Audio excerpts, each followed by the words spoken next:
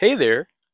So this is my 1990 NA Miata that has a J35A4. I wanted to make this video to give a little bit of an overview of the entire build, the story behind it, what went into it, and how much fun it's been. So the chassis of the build originally had a 1.6 4-cylinder iron block, making like, I don't know, 87 horsepower to the crank. Well, when I got the car, it had a big old hole in it. And honestly, if anybody else got the car, they're probably just going to part it out. Whole thing was pretty clapped. Not a great project to put a whole new engine in, I'll tell you that. So once I yeeted that 4-cylinder out and threw it in the garbage, as where all 1.6s belong, I figured it was time to double that and, give it some VTEC. Now, I'd say it's all fine and dandy to slap a new motor in a car that's got a blown up motor, but where are you going to get that motor to slap in that car with a bad motor when you have no motor? Well, it turns out my brother was driving my mom's 2004 Honda Odyssey, you see where this is going, home from work after a long night shift. Now, unfortunately, he flipped it over, rolled it over.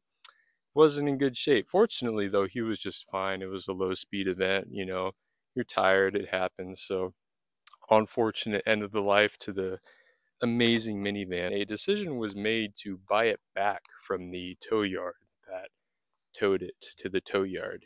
Oh yeah, let's see what we got. Let's see what we got. Is she gonna start? Oh yeah. Of course, because it's a Honda. It fires right up. So that was a whopping $300. Did a real professional job taking the motor out. Did I get it out? So now it was actually time to begin the swap earlier this year in February using Oz Engineering's swap kit and Minitech's ECU and harness. So the whole wiring part was pretty daunting to me, but I managed to figure it out, and it was way easier than I initially thought. So fortunately, the swap process actually went quite well, just because I spent a lot of time on the Facebook group, researching different forums. There's a lot of content out there for these, even though it's a pretty relative, pretty new swap. So anyways, I managed to get the whole swap done within a month's time, working full time, coming home from work, grinding on this. Did he say? In all honesty, it's not that much different from swapping in a BP just because you're keeping the stock drivetrain. It's nowhere near something like an LS swap, where you have to take the whole car apart. So anyways, the Stage 2 kit I purchased from Gary over at Oz Engineering includes the adapter plate and crankshaft extension that utilizes the stock Miata 5-speed. A 2014 Honda V6 Accord starter mounted to the lower left side and included a mounting bracket that bolts up right to the adapter plate. This did require some minor clearancing to the transmission and really left my garage full of aluminum dust. So wear your PPE, wear a mask, wear, safety glasses, but get ready for a wild cleanup. So the power is transferred from the engine using a Honda B-Series type clutch setup. This uses a lightweight flywheel from ACT. Beautiful piece. This is where, you want to spend some money. And a custom Miata B-Series clutch that utilizes the Miata spline for the 5-speed and has the diameter of a B-Series. Now you can still use a 1.8 Miata clutch if you want. There's only like a 20 millimeter difference, so you're not really losing much. And then that all comes together using a ACT heavy-duty pressure plate. And included in the Oz Engineering kit, there is a copper sleeve that slides over the Miata 5-speed spline, and a modified throwout bearing is then slid over that. And then when you're all bolted up, bolt the trans right up and you're good to go. The only modifications to the engine included rotating the intake manifold, swapping the valve cover gaskets, and dealing with the originally mounted rear coolant manifold. One second here.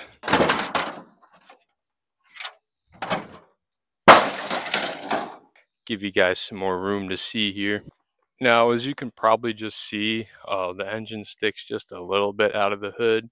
Now, there are ways to remedy this issue, but I don't really care. That's just more money and time I had to put into the project, and I was eager beaver to get this thing going down the road. So I cut a hole in a crappy hood I have.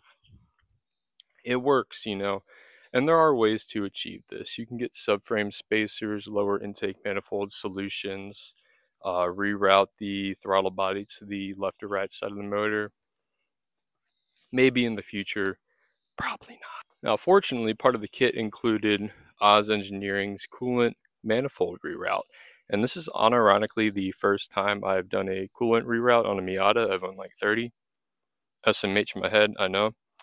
But this is great because there is a ton of space in the back of the motor for your heater, core hoses, and just, activities in general, which is awesome. And as you can see, the coolant manifold comes right through to the front where there is a inline Mazir thermostat, and it routes right to the original stock Miata radiator. Now, I have a cheapy eBay aluminum radiator on this, just a good upgrade to do in general, so that's there.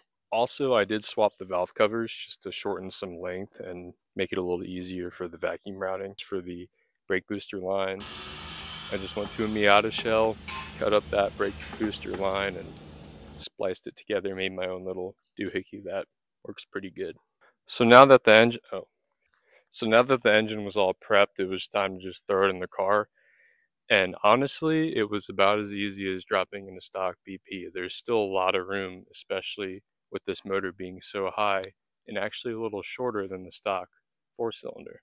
So another thing I love about the Oz kit is that it utilizes the stock Miata subframe. So you keep the stock front suspension, stock steering geometry, and there are motor mount adapters that utilize stock Miata motor mounts. So you can use, aftermarket custom ones, competition pads, or competition mounts rather. And there's just an adapter that bolts right up to each side of the J series block. Keeping the stock subframe is all made possible due to the custom oil pan that's included in the Oz kit. There is a oil pickup tube that bolts up in place of the stock one. You Honda bond the oil pan on, you're good to go. It's pretty easy. So now that the motor was in, I moved on to the wiring part. And again, this was pretty scary for me because I'm not too well equipped up here, but I made it work. So if I can do it, anybody can do it. So fortunately, it went a lot easier than I was expecting. The Minitech wiring harness and ECU worked out great for me, honestly. The whole engine side of the harness just plugs in. There's proprietary connectors. It's like Legos. You can't really mess it up. And then there is a flying lead that you need to wire in to the Miata harness. Now, I'm a nice guy. I made a separate YouTube video going over that for the simple-minded like myself. So if you want to refer to that, if you're doing the swap yourself, have at it. It's all yours. So there's like a total of 7 pins required to actually fully transfer your gauges and get this motor running. There's like a 12-volt switch, 12-volt constant, your ignition switch, your fuel pump ground relay, your cooling fan ground relay. You're golden after that. You can run and drive the car, but I took a few extra steps, got all my stock gauges to work. So the gauge cluster functions normally. It's great. Honestly, if you couldn't see this motor sticking out the hood, you would not think it had a V6 under it when you're cruising down the highway. So I got pretty excited. I got the motor running. I got the wiring right. And after that, it was time to move on to welding the downpipes up. Now, I did do a custom downpipe on my Turbo Miata, and I thought that was bad when it came to tight clearances, but this wasn't too much fun. So I bought some cheapy eBay stainless steel exhaust piping in 2-inch flavor, and that gave me a good amount of clearance to get past the steering rack. The driver's side was, the harder part, being the steering rack, and passenger wasn't too bad. This car originally had some busted Yanaka exhaust. The muffler was falling apart, so went on eBay, ordered me up a MagnaFlow, Baby Flow, clone, $50 muffler. Car was really nice and quiet. I like it that way. It's not raspy at all.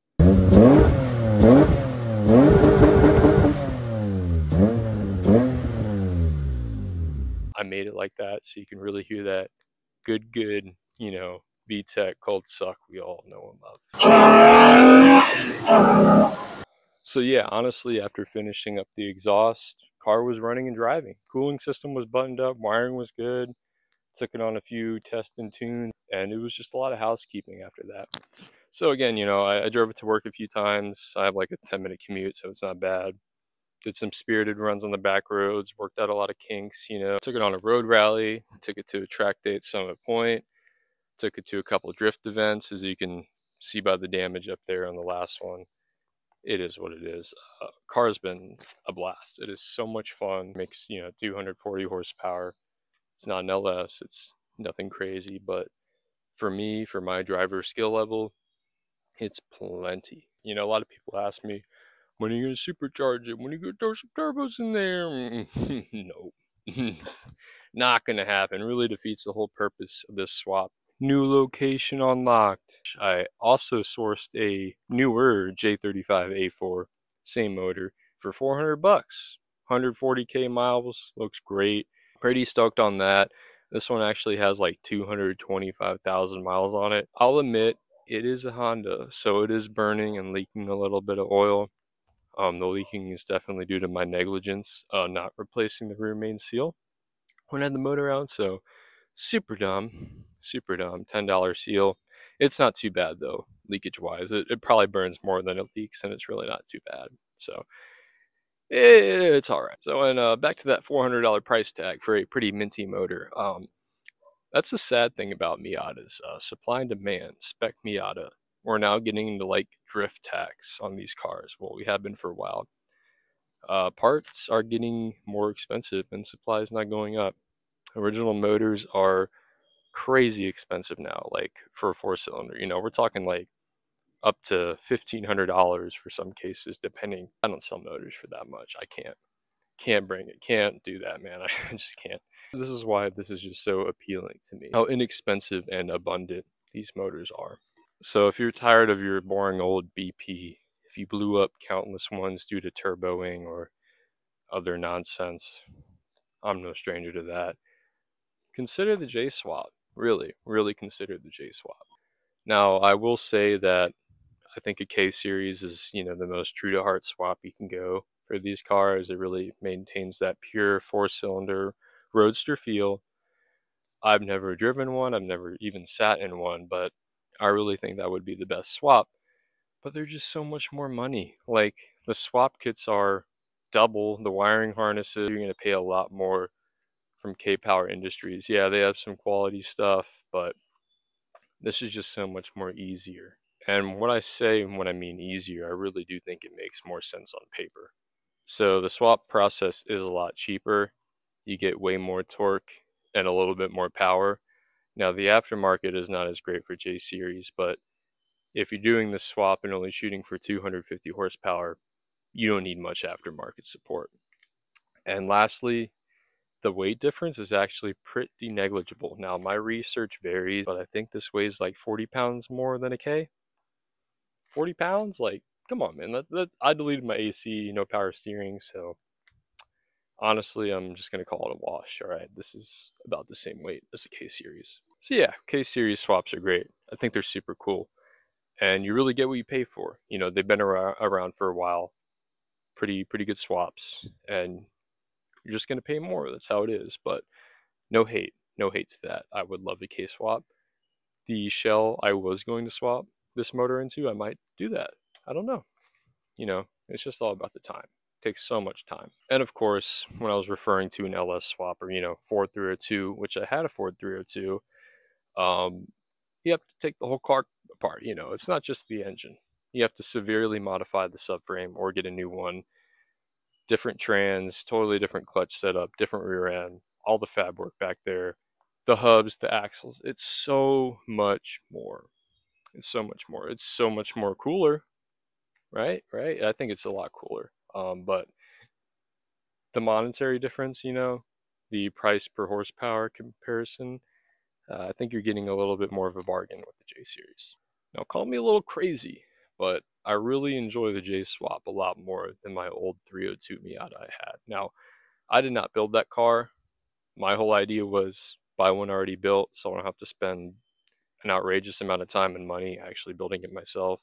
I had a good time with the car. I made a little money on it.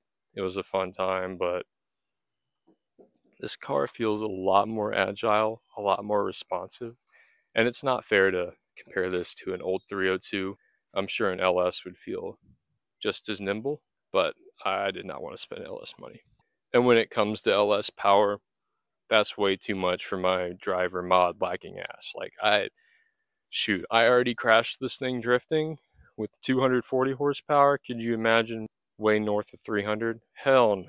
So with all that said, when we're talking about price to performance, how much did I actually spend? So I just kind of valued this car, including the Torsen, at 500 bucks, which I know it's a really good deal. It's not fair, but this chassis is a little collapsed. The floorboard frame rail supports are all caved in as they go.